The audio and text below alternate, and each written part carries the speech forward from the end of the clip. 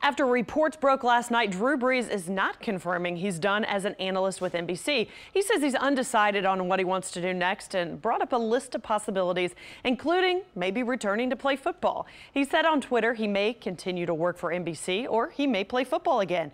He also joked he may train for the pickleball tour or the senior golf tour.